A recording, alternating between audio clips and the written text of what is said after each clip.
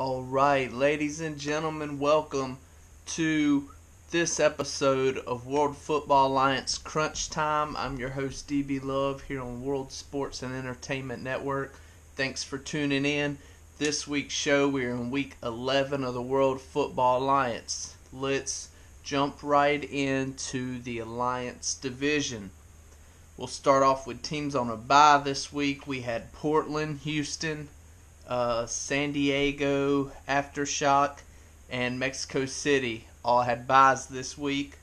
Now let's talk about the Week 10 Players of the Week. The Offensive Player of the Week in Week 10 for the Alliance Division was quarterback for the Columbus Aviators, Trey Pyle. Trey went 21 of 30 for 457 yards and 5 touchdowns. So congratulations to him. Defensive Player of the Week in the Alliance Division, Parker Miles, middle linebacker for the Chicago Tigers. Parker had 16 tackles, a forced fumble, and a fumble recovery. Congratulations to both those guys.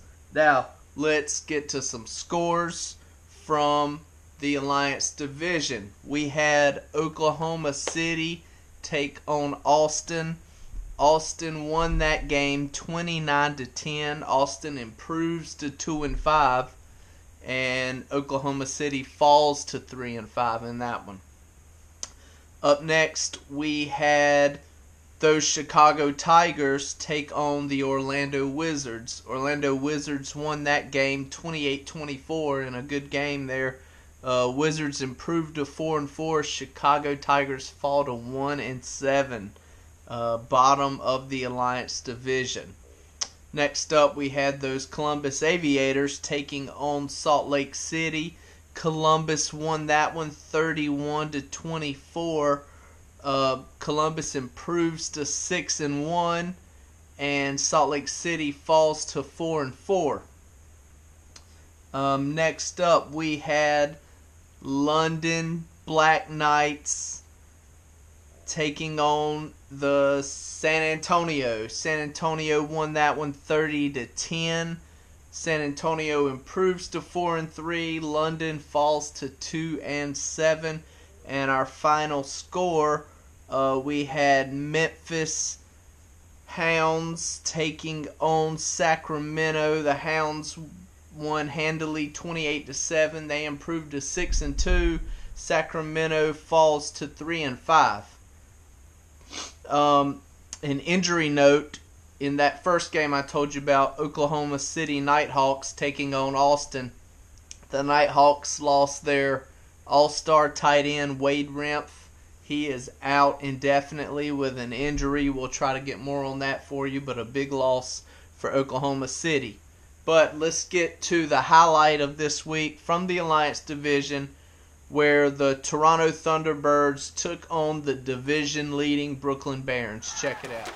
Alright, we start things off here in Toronto. Brooklyn Barons taking on Toronto Thunderbirds, and on the opening drive of the game, the division-leading Brooklyn Barons march right down the field. Russell Gallion leads them down. Pierce Steed runs it in for the touchdown for an early 7-0 lead for the Barons.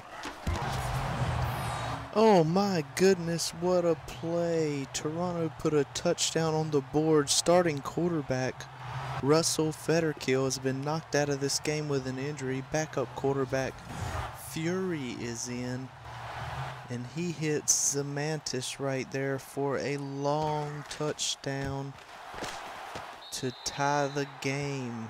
Here in the second quarter, after both teams added a few field goals, it was 10-3. Backup quarterback Fury hits Zemantis to tie the game at 10.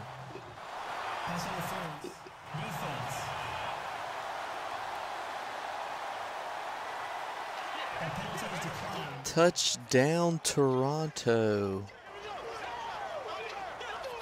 Fury hits the receiver for a touchdown as the second quarter is coming to an end to give the Thunderbirds a 17-10 lead. There was a pass interference call on Brooklyn. Of course, Toronto declined it for the touchdown and a 17-10 lead. And 2 plays later, Russell Gallion doing Russell Gallion things. Brooklyn answers right back with a long touchdown of their own. Gallion hitting Bags there, who goes untouched in the end zone to tie the game at 17. And here we are, 1 second remaining in the first half. After forcing a fumble and recovering that fumble, Brooklyn forced the Toronto to fumble and recovered it for the turnover. They then drive down the field and kick that field goal right there as halftime expires to take a 20-17 lead into halftime. There's Federkiel and Fury both walking off. Federkiel went out with an injury. Fury's played this majority of the first half. Here are our halftime stats. Toronto leading all offensive categories, but it's Brooklyn who are out front in the scoreboard, 20-17.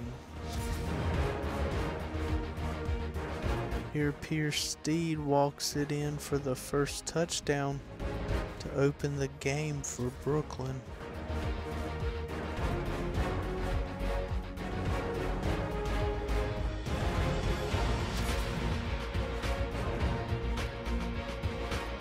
Fury would come in after the injury and hits a minus there for Toronto's first touchdown to make it a 10-10 ball game. Bags would then strike right here to tie things up at 17 after Toronto added an additional touchdown. There was the fumble that led to the field goal. To the third quarter we go. Oh no, opening drive of the second half for Toronto. Gayton fumbles the football, recovered by Brooklyn. Both teams have now forced and recovered a fumble. Here we go in the fourth quarter. Toronto down to the 3-yard line, looking to get in the end zone. You see the number on takeaways there. Brooklyn has 2 today. Ranked 5th in the league this season in takeaway. Second and goal from Toronto from the 3. Federkiel back in at quarterback, and he completes the touchdown pass there to close the lead a little. Toronto now trailed 23-26.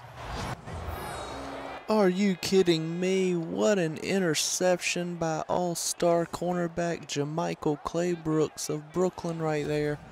Right on the sideline, picks off Federkiel, gets his feet down to complete the interception. After adding a field goal on their last drive, Brooklyn lead this one 29-24 with 5:54 to play.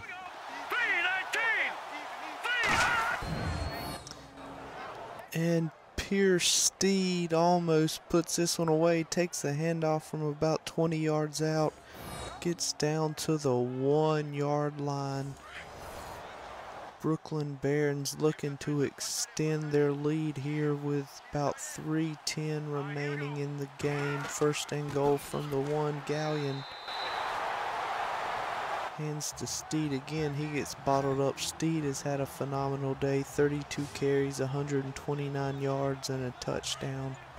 Gallion has also had a phenomenal day in the pass game as they burn the clock all the way down to 1 second, and they do not get the playoff.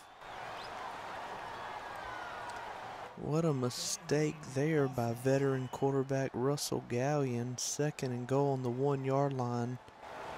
Gets hit with a delay of game call. That'll back him up to the 9-yard line to make it second and goal from the 9. Gallion hits Bloomberg, gets forced out of bounds inside the 5 at the 2-yard line.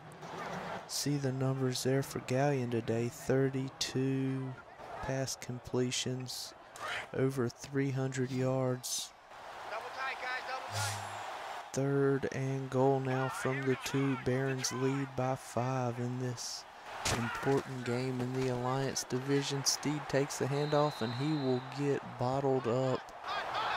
Toronto trailing by 5, get a stop inside the 5 as we go to the 2-minute warning. Are you kidding me? After Brooklyn added a field goal to go up by 8, pursuant kickoff inside the 2-minute warning, almost ran all the way back by Gayton for Toronto, takes the kickoff all the way down to the 16. So trailing by 8 with 1:47 to play, Thunderbirds have the ball at the 16.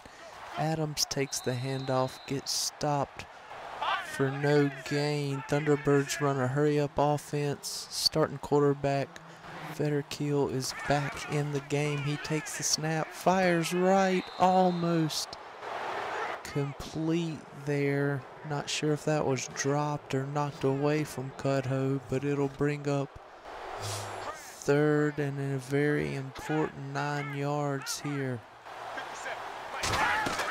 Fetterkill takes a snap, running back screen to Adams. Great defending there by the Brooklyn Barons to fight through the block and make the tackle.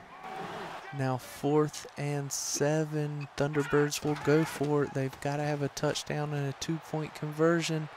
And he's picked off. Fetterkill picked off in the end zone. Wilkerson downs it. And that will put the game away most likely for the division leading Brooklyn Barons.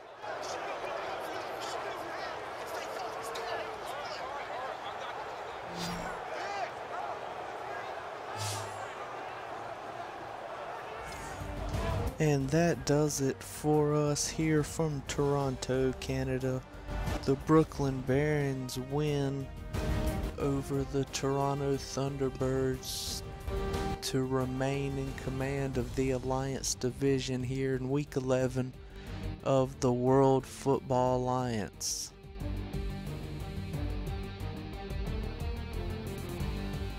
Entertaining, hard-fought game by both sides. As I said, Brooklyn will remain first in the division.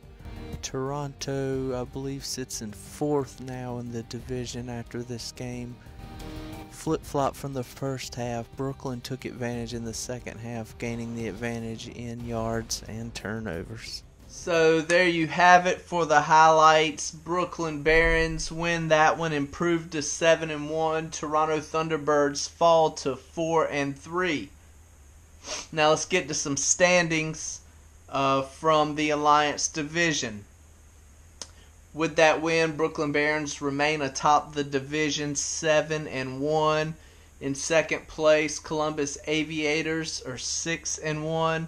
Third place, Memphis Hounds, 6-2. And Portland rounds out the top 4 at 6-3.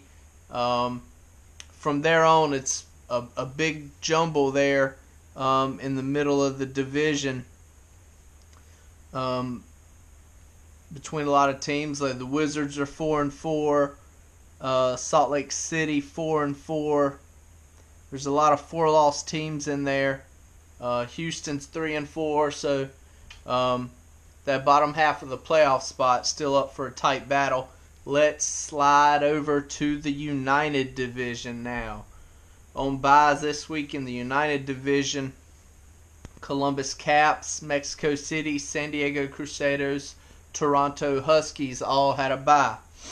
The Week 10 Players of the Week in the United Division. Cooper Chamorro, quarterback for the Austin Armadillos, was the Offensive Player of the Week last week. He went 24 of 35, 324 yards, 3 passing touchdowns, as well as 1 rushing touchdown. Defensive Player of the Week, United Division, Deontay Chapman, middle linebacker for Columbus Caps. He had 11 tackles, a sack, and an interception. Boom. Scores from the United Division.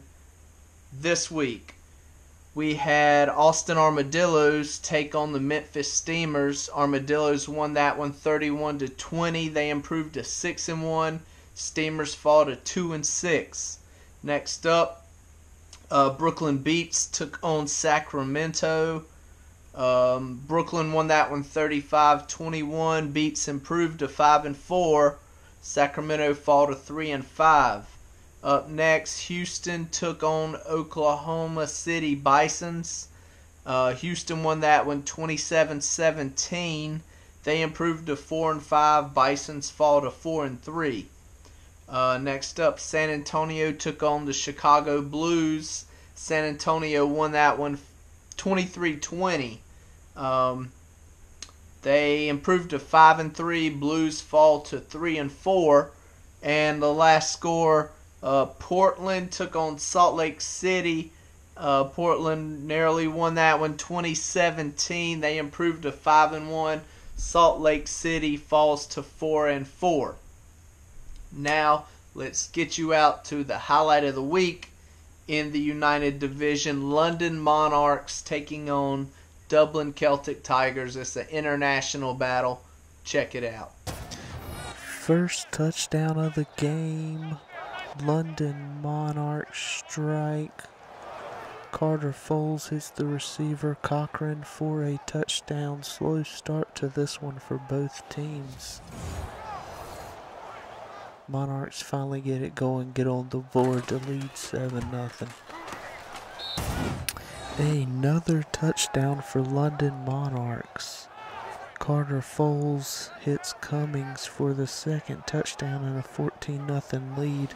This comes after an interception of Dublin backup quarterback Graham Willie, who started this game for an injured Roy Dale. If you remember, he got injured at the end of last week's game. He did not start this game. The backup Graham Willie did.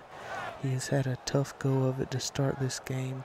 He was picked off, leading to that London touchdown. Another injury note, backup running back Jakari Mail also started this game for the injured Martinez Drake, who was also injured last week.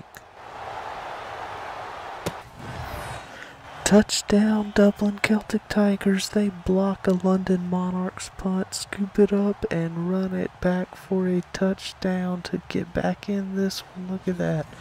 Punt block, scooped up, walked in for the touchdown to make it 14-7.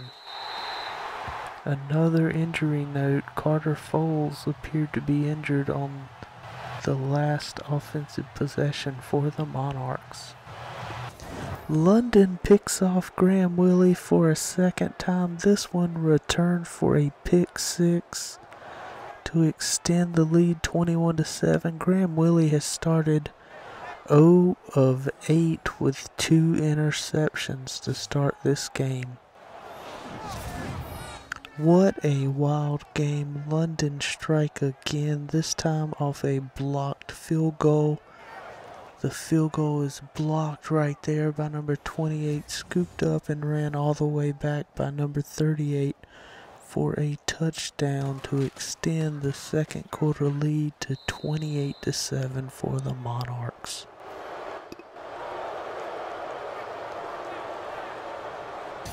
And 2 plays after the block punt, the Monarchs get another touchdown. This one comes off the arm of backup quarterback Cooper, who has come in for the injured Carter Foles.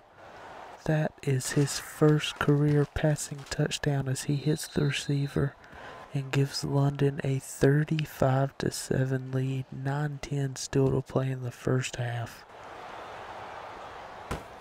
This game is insane. Pick 6 for Dublin Celtic Tigers. Backup quarterback for London, Cooper, throws a pick 6. After Dublin just added a field goal before that interception, they now have trimmed the first half lead to 35-17. Yes, we are still in the first half.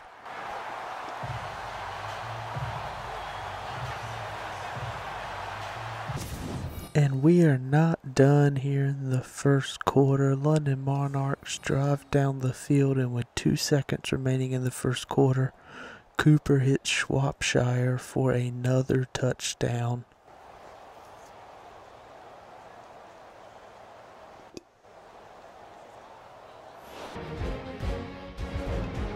And that finally does it for our first half. Take a look at the halftime stats here. 42-17 first half score.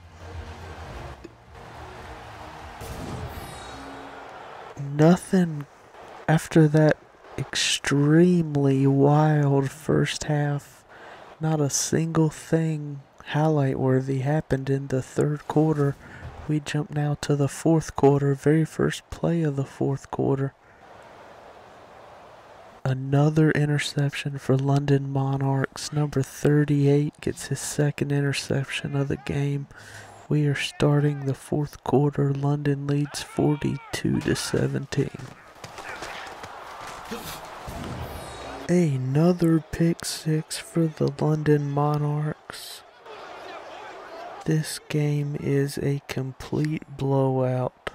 CJ Virgil with the pick six there. And in the final minute of the game, Dublin add a touchdown.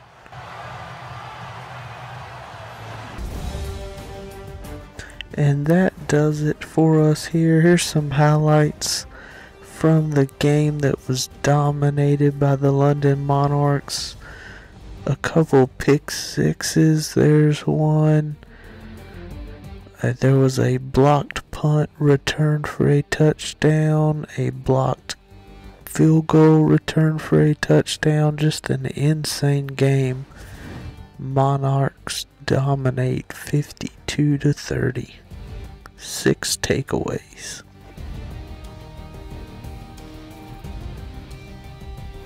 And there you have it. London absolutely dominated. A wild game. So much wild stuff happened. What an entertaining game.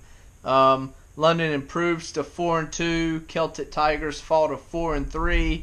We have an injury update from that game. Starting quarterback for Dublin, outstanding quarterback, Roy Dale, it will be out 4 weeks with an injury that he suffered there. And even worse news, starting running back for the Celtic Tigers, Martinez Drake, will be out 31 weeks. Devastating injury for Martinez Drake. We wish him all the best and a speedy recovery. He was having an outstanding year, so hate that news for him. Hope those guys get better soon. So with those scores, your standings in the United Division. Austin Armadillos lead the division at 6-1.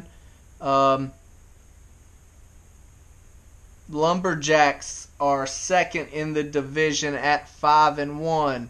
After that last win, the London Monarchs are in third in the division at 5-2. San Antonio Dreadnoughts in fourth at 5-3. Those Dublin Celtic Tigers in fifth at 4-3.